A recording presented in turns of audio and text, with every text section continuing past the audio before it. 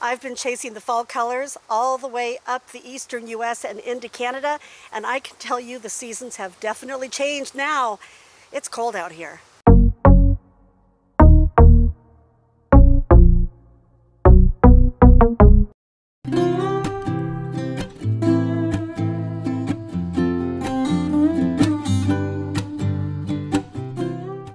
Hey everybody, it's Robin with Creativity RV, and I am at Letchworth State Park in New York. I've been here for several days, and my plan was, after this, I was going to go up to Niagara Falls, but everybody told me that the falls here in Letchworth were not to be missed, and that most people preferred them to Niagara Falls. So I'm very excited to go take this morning trip and try and see some of the falls. It's hazy, the colors are just starting to turn, but I think it's going to be beautiful, and I'm going to take you guys with me.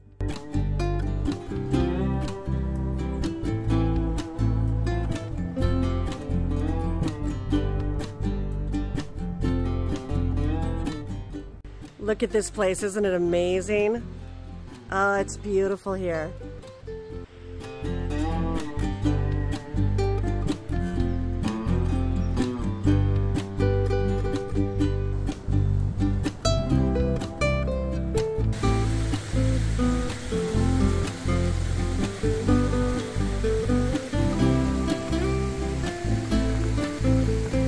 I love my life.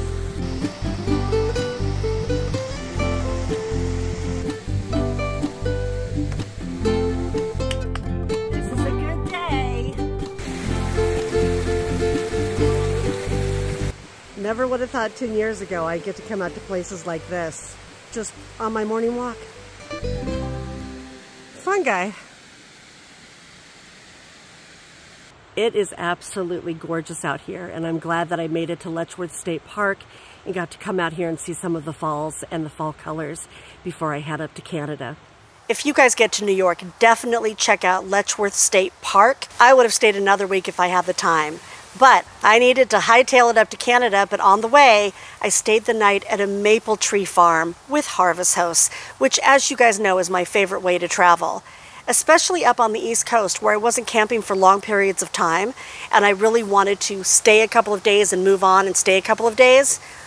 Harvest Host and Boondockers Welcome were it for me. I stayed at so many along the way, and they were amazing. But what's more quintessentially fall than a maple tree farm?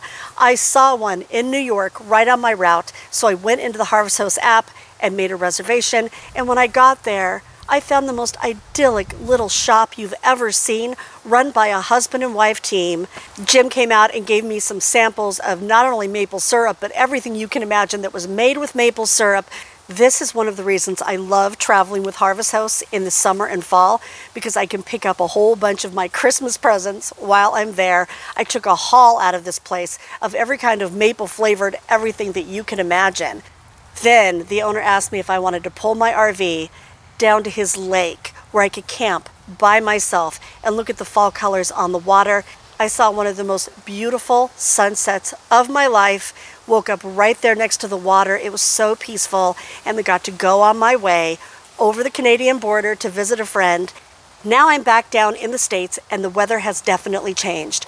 Last week it was 82 where I am now, and now it's 52. But I've got some chili going on the stove in the RV, and I've got full propane and an electric blanket. So I am good to go, and I'll tell you guys, I got text messages from 2 different friends at the exact same time a few days ago who are already down camping in Arizona, and they both said it was hell on earth.